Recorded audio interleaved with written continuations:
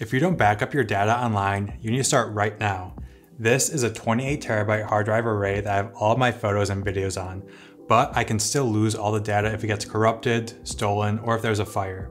Today we're talking about backing up your data online using Backblaze. Hey there, if you're new here, my name's Chris. I'm teaching you photography and how to start a creative business. I want to say a special hi to all my new subscribers. Welcome to the channel. In this video, I'm covering a topic not many creatives talk about. We're talking about backing up our data online. I'll be walking you through the software that I use, Backblaze. I'll tell you what it is, who it's for, and how to use it. If you're going to watch any of my videos all the way through, make it this one. I'll tell you how you can get a free trial by using my link in the description. Alright, let's get started.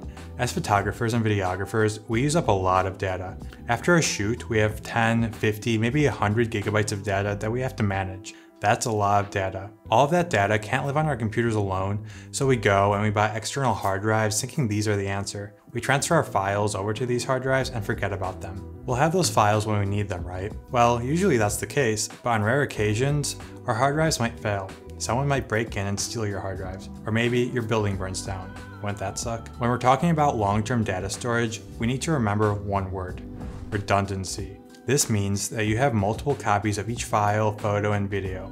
If you have photos on a hard drive and that hard drive fails, but you practice redundancy, then you still have another copy of that file somewhere.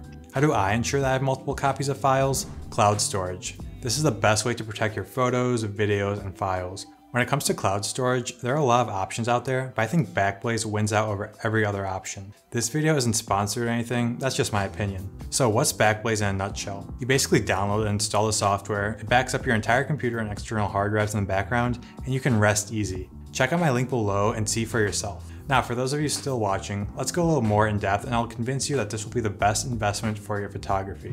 Like I mentioned, Backblaze is a software you'll download, install, and then set up what you want backed up. This is an effortless way to know that all of your photos and videos are safe.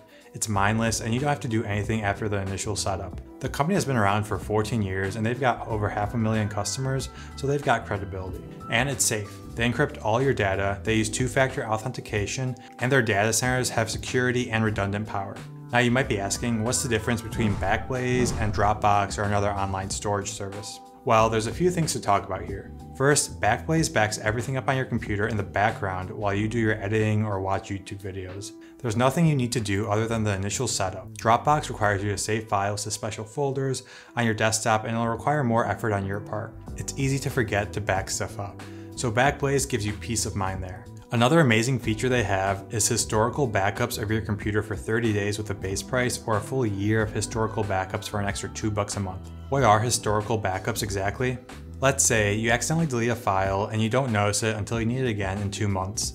You're panicking because your client really needs this file. Then you remember you have Backblaze. You can go in and see what your computer looked like 2 months ago, find that file, and download it. This feature has saved me before and it's awesome. How does pricing compare between Backblaze and Dropbox? Backblaze is way cheaper than Dropbox or any other competitor. Dropbox charges based on storage size. Their plans are based on terabytes you use. This can add up fast because as creatives, we use a lot of storage. Backblaze is unique because they charge per computer backed up. So you can have a MacBook with a 10 terabyte hard drive plugged into it, and it's gonna be $6 a month no matter how much data you have on your computer. That's a great deal. For the cost of a fancy coffee, you can gain peace of mind that all your files are safe. The reason why it's so cheap is because their target audience isn't necessarily creatives with terabytes of files to back up. They're aimed at people who just want to back up their computer with a few hundred gigabytes on it. That's why as photographers and videographers, this is an amazing deal for us. Alright, so I know at this point it might sound like I'm hating on Dropbox, but I actually think Dropbox is great. But it's not made for backing up your data.